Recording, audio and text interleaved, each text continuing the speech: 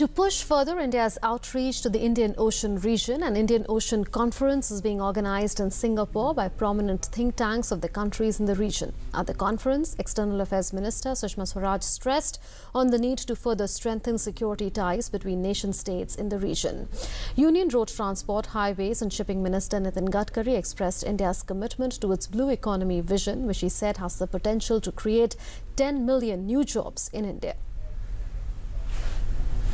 Top think tanks from countries of the Indian Ocean are meeting in the Indian Ocean Conference in Singapore. The two-day-long conference started on Thursday.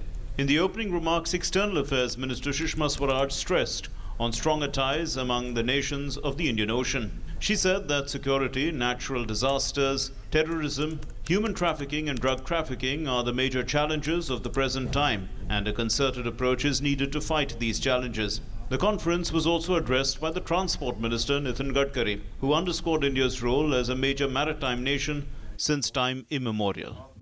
We are therefore focusing our efforts on developing an architecture that strengthens the culture of cooperation to effectively combat transnational challenges across the Indian Ocean, including those from non-state actors. India has maintained trade and civilization links with other countries in the region since time immemorial.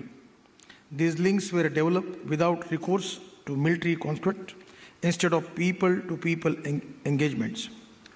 Minister of State for External Affairs M.J. Akbar also participated in the event. The event is focusing on defense, economic, cultural and environmental matters of the region. A large number of persons, including politicians, intellectuals, experts and officials, are scheduled to take part in the event. Besides India, Malaysia, Sri Lanka, Mauritius, Thailand, Iran, Maldives and Vietnam are taking part in the two-day-long conference. Many of the participating leaders praised Prime Minister Narendra Modi for his statesman approach on international arena. In the IOR, our greatest and most critical shared responsibility and obligation, in my view, is to provide effective, vividly presents the essentiality and interconnectedness of the Indian Ocean maritime system to world trade and the global economy.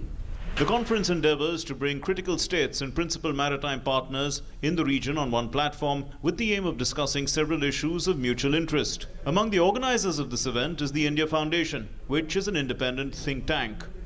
With Sakal Bhatt in Singapore, News Night Desk, DD News.